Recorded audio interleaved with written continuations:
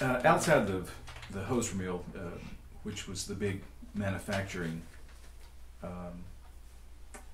where most of the manufacturing jobs were in Philadelphia, agriculture has always been very important to Philadelphia. And I guess it started to die out in the last 40 years somewhat. But before then, it seemed like when you went to Philadelphia, you went from farm to farm to farm. And since, Ruth, your family, you grew up on a farm, tell us a little bit about the farming life. Well, it goes back to the very early days of the Hiwassee Purchase, when the settlers first started coming across the river after President Calhoun opened it up in 1820. The base economy of East Tennessee, and particularly Loudoun County, was farming. We, in my lifetime, we were a beef, cattle, and tobacco farm. We had some dairy cows earlier in the century. And if you drive through the country still, you can see there were dozens of those small concrete block dairy barns. Mm-hmm. Many farms had a very small, probably not grade A, but some grade dairy. And I believe at this point in 2020, there are 3 dairy farms in Loudoun County, but they are among the 3 largest in the state. Someone told me recently, and I'd have to double check my figures to verify, that we are the #1 dairy county in the state with 3 dairies because of the size. Steve Harrison, John Harrison, and the Davis Brothers Farm are the 3 dairies, so, and are huge operations with a couple of thousand cows for the Harrison brothers each, less than 1,000 I think for the Davis farm. But the scope of agriculture has changed so much. A lot of those little dairy farms in those little concrete block buildings, they probably had 20 or 30 cows, and at first milked them by hand, of course, and then agriculture has changed with research and development and electricity and all the modern things, but agriculture for the large part, when my growing up years, was subsistence farming. You made enough to eat and get by, and if you worked hard and did well. It was not a lucrative existence, but it was what people knew. People did not have a lot of advanced education, although the schools were excellent in Philadelphia. They had more of a classical education then than we have now. They had music and piano and Latin and studied the classics and had excellent schools for the time. They would be excellent for our time, but dairy, beef cattle, tobacco, and I know there's a lot of controversy over tobacco in this day and time. I can list all the pros and all the cons, but it's a little like Mr. Waller and his good deeds. If we had not had tobacco, we would not survive. Mm-hmm. We could buy groceries because we had an acre or 2 of tobacco, and that was the cash crop. The thing that was so amazing that I did not realize till I grew up was so different from the rest of the world was that we had 2 paychecks a year. You got a check in October when you took your calves to the market, and you got a check in December when you sold your tobacco at Sweetwater at the tobacco auction. And as little as we had, we never ran out of money. You did not buy anything you could not afford. You bought the bare necessities. And and you never talked about it, of course, being Scotch-Irish. Nobody of your families may have Irish. You didn't talk about those kind of things. But one of the hardest things I ever did was filling out the financial aid form to go to UT, because I had to ask questions that I had never asked before. And I think our net income that year was a little over $1,600. And I went to UT, and my finance professor told me it was impossible for a family to have lived on that amount of money. I looked it up one time, the poverty rate for a family of 4 in that year was $4,000. Wow. and we never did without. We just made do. And my Uncle Frank was wise, and somebody that came back from, who had lived there and grew up there and returned to Philadelphia in retirement. He had a PhD in chemistry and helped invent cellophane at DuPont, but he came back and he asked my Uncle Frank one day, he said, "Can a man make a living raising beef cattle in Philadelphia, Tennessee?" And my wise Uncle Frank said, "No, but he can live on what he makes if he's careful." That's good. That's good. What are your memories of farms in Philadelphia? We didn't live on a farm, but I got my share of farm work. I had an uncle, he had some cattle and so on. We'd go out and I'd help him. It was back when you still shopped corn. Actually, we hauled loose hay, and it was no fun, loading with a pitchfork up on the wagon. We had to mow it and all the things went with it. Helped him cut tobacco, which I didn't like to spear the tobacco, so that was a job I avoided. I really didn't like to hang it either up in the top part of the barn. Another hard job, and helped, worked a lot with Hal McCrary. Hal had a large farm and had a lot of hay to haul. And so several of the people my age, that time we were like 10, 11, 12, 13, would help haul hay and so on. Gave us a little bit of spending money, and all the boys did it at that time, though, didn't they? Yeah.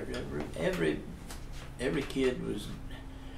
Now we had some free time, that's for sure, but we had a lot. We had ways of making money. I guess the main way I made any money was picking blackberries.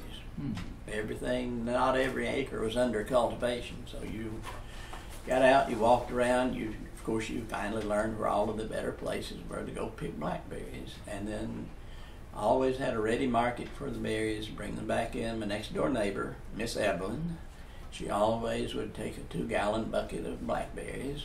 Well, there was $1. 50 cents a gallon. 50 cents a gallon is what we got. And now if we found some dewberries, we got 60 cents a gallon, so it was a little bit better. But you had to bend over to pick those. They had trailing pines. So farm work was hard. Air conditioning was non-existent. You just did it. And I really still despised to have to go out and shop corn. You always waited until it was getting dry, and if you were out there with short sleeves, then of course you would get real unfortunate, and you would end up with a pack saddle sting or two. If you've ever been stung with those, they hang around corn and they'll get you. Whose farm do you remember? Oh, goodness. Well, my grandfather and father had a farm on Highway 11. I'm ashamed to say one of the only things I really remember, at 3:30 we would go to my grandmother Waller's and wait on our grandfather to get home, and he would always go to the farm, and he would let all of us ride in the back of his pickup to go to the farm. So we got to play around the farm while he was there, and he would always have us home in time for supper.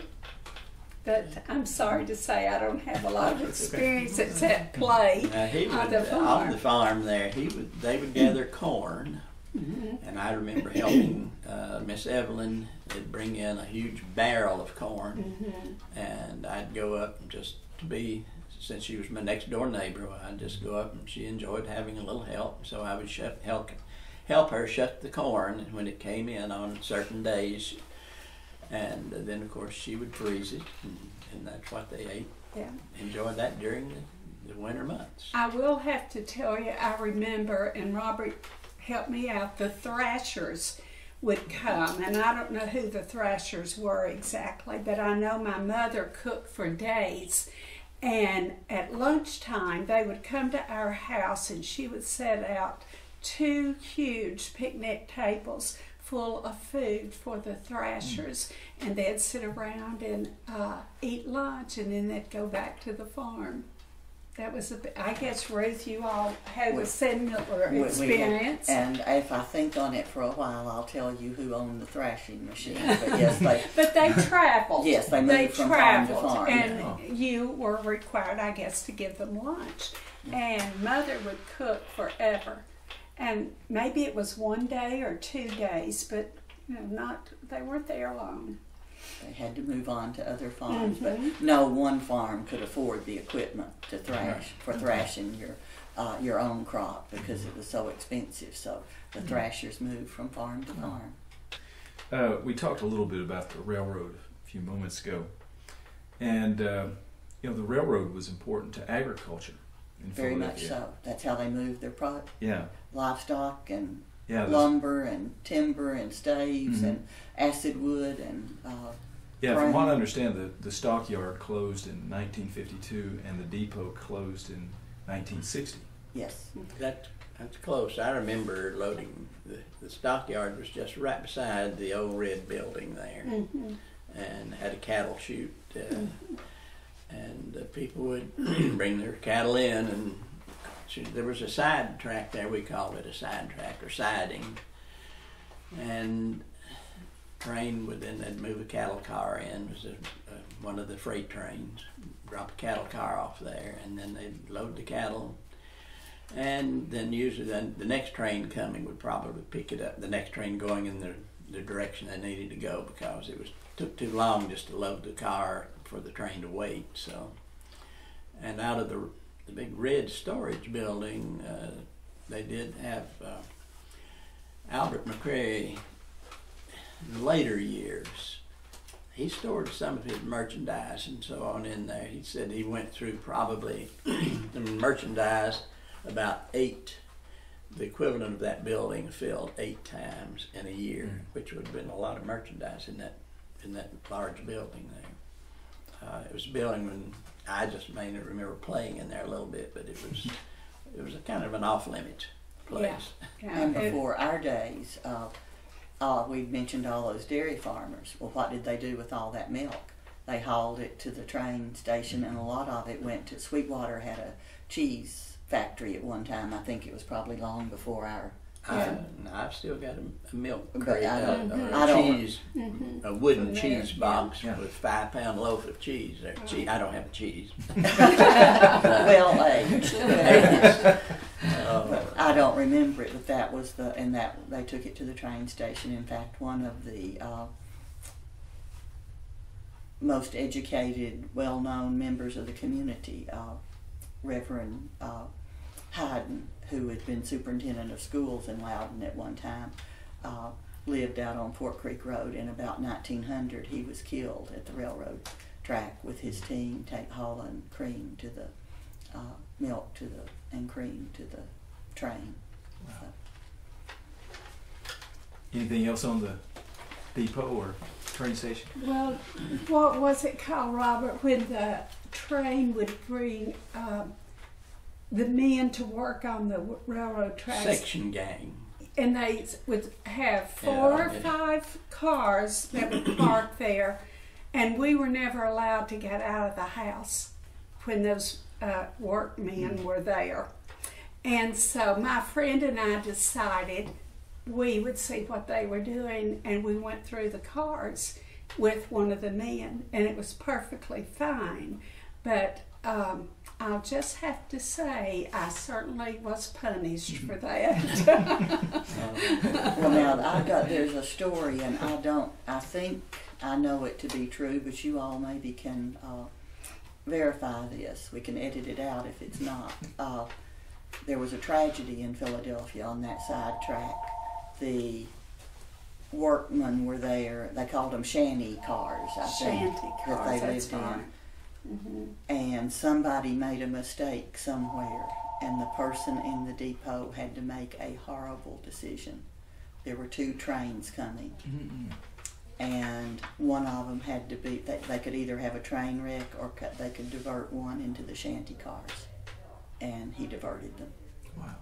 Now, Is that? I never heard that. I I don't th- doubt that story. I don't think I- recall I think having heard that. It was before our time, but I Well, think I somewhere think I it have was I have a little Granny newspaper article. Peoples' husband.